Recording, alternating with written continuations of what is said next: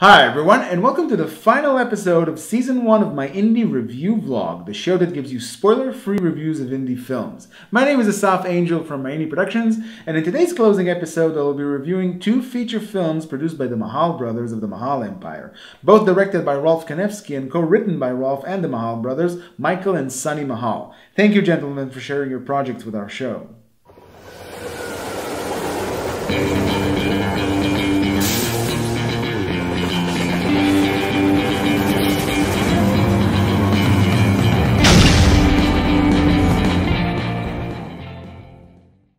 Let's jump right to it. The first film to be reviewed is 2017's horror comedy, Bus Party to Hell. Darby, portrayed by none other than Reid, is an out-of-place party girl we see frantically running through the Nevada desert, desperately trying to avoid a grave danger she encountered earlier. As Darby's predicament serves as ominous exposition for what lies in store, we follow a group of fun-seeking partygoers who get together in a luxurious bus in Las Vegas that is meant to take them to Burning Man Festival in Black Rock City, Nevada. Due to some delay, their bus driver, Joan, played by Sadie Katz, opts to take them through the scenic route in order to save time.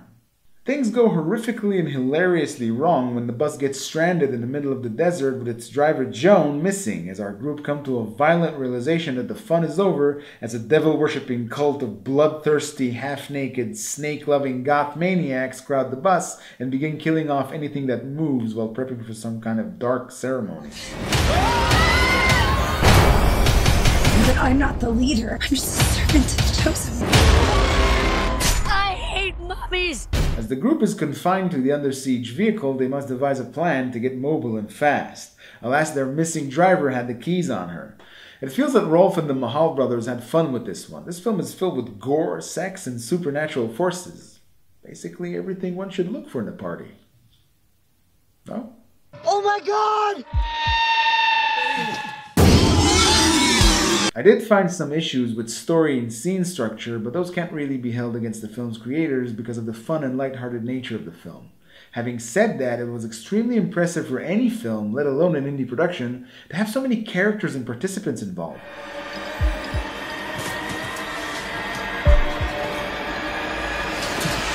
We entered hell.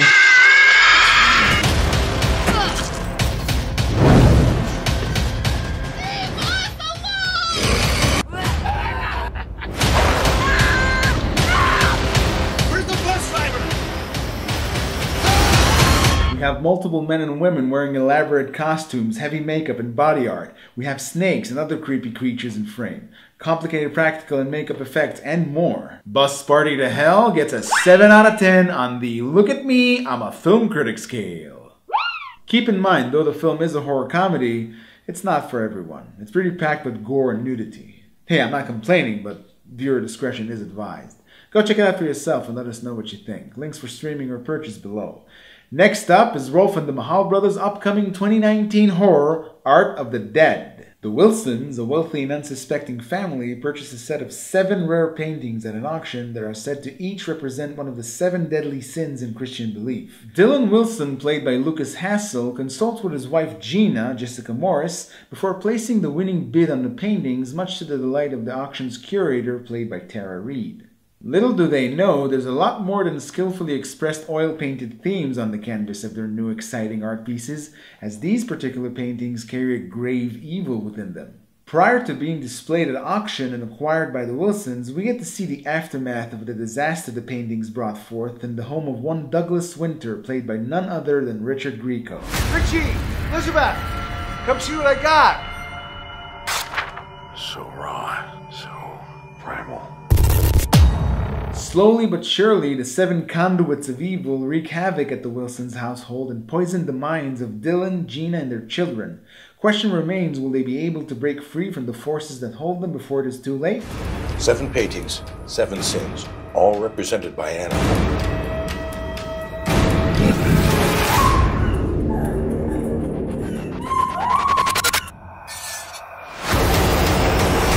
In comparison to Bus Party to Hell, Art of the Dead has a much more serious tone and multi-layered plot, led by a deeper and clearly more cultivated premise. This time the horror originates from Catholic theology. I've tracked these paintings for years, and every owner that has had them in his or her possession has has disappeared or worse. If thy eye offends thee.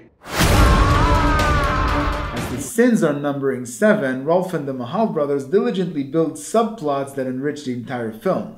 And as I've already seen in their work, they fearlessly incorporate multiple characters and participants in a variety of locations and sequences. Keep in mind, this is still a tight-budget indie production, but our guys show remarkable capabilities yet again. Production value is fairly high by any standard. Set design, practical makeup, and special effects, cinematography, all wonderfully executed. The only issues, again, I had a problem with have to do with story and scene structure, but there's definitely a nurtured and evolving skill present. I can't wait to see what comes from these guys next. Art of the Dead gets a 7.5 out of 10 on the Look at Me, I'm a Film Critic scale. The film is set to be officially released during early 2019, so stay tuned for updates. The Mahal brothers are currently hard at work raising funds for their upcoming sci-fi thriller, Attack of the Unknown, starring Richard Grieco, and this time with Brandon Slagle at the helm as director and co-writer along with Mahal and Sonny Mahal. To all you sci-fi indie film enthusiasts, go support indie film and help bring this amazing new project to life. Link to the film's Indiegogo campaign below. Please hurry as there are merely 3 days left to the campaign as for when this episode airs. We at MyIndie Productions wish the Mahal brothers best of luck and can't wait to see the finished result of their new project. So that completes 35 wonderful weeks of reviews where I got to sit here and talk about independent films by independent hardworking filmmakers from around the world. I thank you all for tuning in from the bottom of my heart, as it is tremendously important that we all keep getting the word out on indie projects so we can all keep making them. Among other projects, we are currently planning an awesome Season 2, so keep an eye out for further updates. Until next time, keep supporting indie film. My name is Asaf Angel. I thank you for tuning into my indie review vlog. I'll see you next season.